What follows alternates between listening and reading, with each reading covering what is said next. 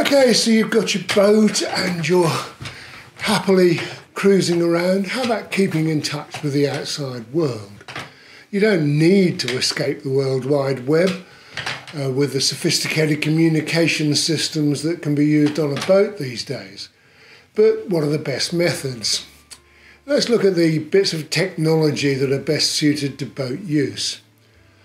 Now, the towpath telegraph was always reckoned to be faster than light, with news of boaters, triumphs and tragedies spreading from one end of the canal system to another so quickly that most people couldn't work out how it happened.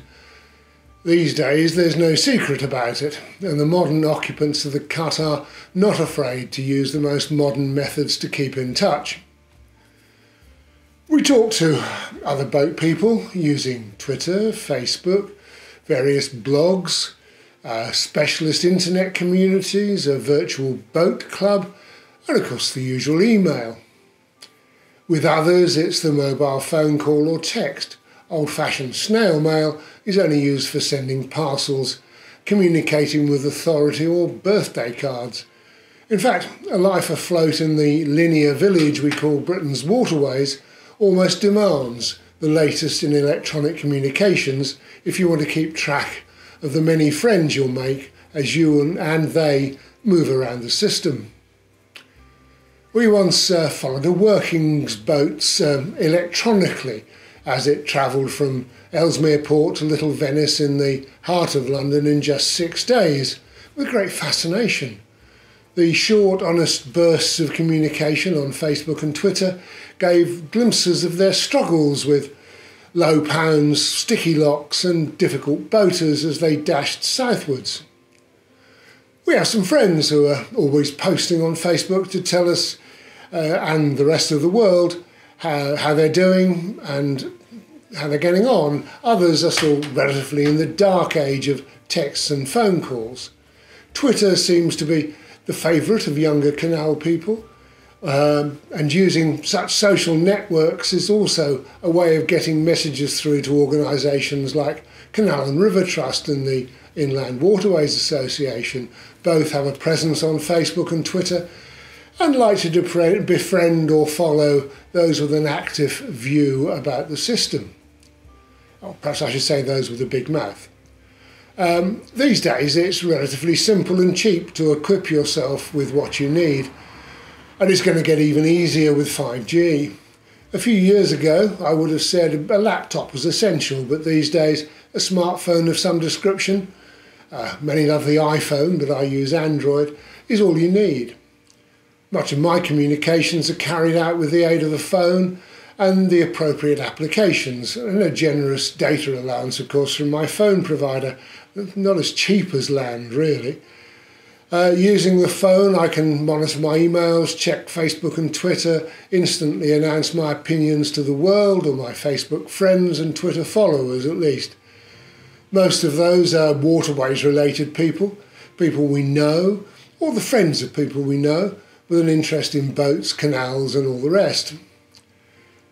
The advantages are that this is instant. You can use it on the stern of the boat and even share the pictures and items of interest as you move along. It doesn't use much power, although the phone does seem to spend a lot of time being recharged. The disadvantages are that it's small for large fingers like mine. I always fear dropping it in the cut and the picture quality isn't that good. Despite that, if you're not a great writer, only want to see pictures on a small screen and love being in constant contact, the smartphone could be all you need on a boat. Mine certainly reduces the amount of time the laptop is draining juice from my battery bank, although I couldn't write longer articles or process high quality pictures without the laptop. That laptop, along with the home Wi-Fi I now use to ensure I can get a signal almost anywhere, keeps me in touch with the working world. And it's sometimes a relief to get back to a proper keyboard and screen, more suited to my aged eyesight. Sometimes only paper will do, of course, and post is often the bane of a liveaboard's life. Many mariners won't accept post for liveaboards, presumably so that they don't fall foul of the planning conditions on their development. And boaters have to use all sorts of methods, from expensive post handling services to post office boxes at the local post office. Those like us, who are usually on the move, will tend to dragoon a member of the family to collect the post and then post it out to a nominated post office on the route.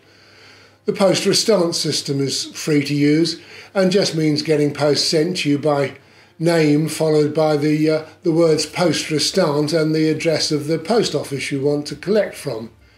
You can get the address of all post offices on the web and then simply use it. You should be then able to turn up with some form of picture ID and collect your post. I have to say, sometimes I'll ring ahead and check with them. We've used it to buy stuff on the internet and for officialdom like GPs and such like. I've begun to believe that a new community of boaters, especially liveaboards and those with an interest in the culture and history of the waterways, is developing in place of the old camaraderie of working boat families. You're seeing it in London, where the liveaboard boaters have come together to fight CRT's plans to drive them off some of the region's waterway mooring sites. And elsewhere, many of the historic boat fans are regular electronic contact, and I reckon about half our friends who live on board use Facebook as a means of keeping in touch.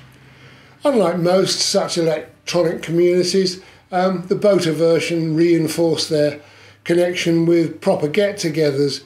We also belong to Cutweb, which is an internet boat club, and the message boards are in constant use, as are many of the forums. Cutweb holds regular gigs for members, often in a pub, so people can put faces to the electronic counterparts on their computer. Historic boat fans meet up for festivals like Braunston and Ellesmere Port, and ordinary liveaboards tend to gather at such festivals. Those meetings in beer tents and on the towpath cement electronic friendships and introduce new people to the community. If you live afloat and cruise the system, even for part of the year, you're also going to come across friends and acquaintances on your travels.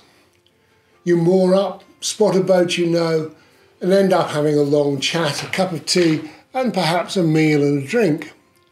Friendship is reinforced by the meeting and maintained by the subsequent contacts by email, social networking, or just phone and text. It's a curious world, and it often means your contact with friends is intense and short-lived, and great fun as a result. All this electronic communication also means boaters across the system are now in contact as never before. A problem on the Leeds and Liverpool will be known about in London well before it's gone through the Canal and River Trust procedures and announced as a stoppage. It means that those living and working on the waterways are an immensely valuable resource for other boaters. Most of us will tweet or send a Facebook message highlighting a problem, and the more boating friends or followers we have, the quicker the message will be passed on. These days, the towpath telegraph really does operate at the speed of light, or at least the fastest connection we can get for a smartphone. And I would hope that Canal and River Trust and anybody who comes after it will tap into that network and start spreading such messages to a wider boating audience. Just keep in touch with us.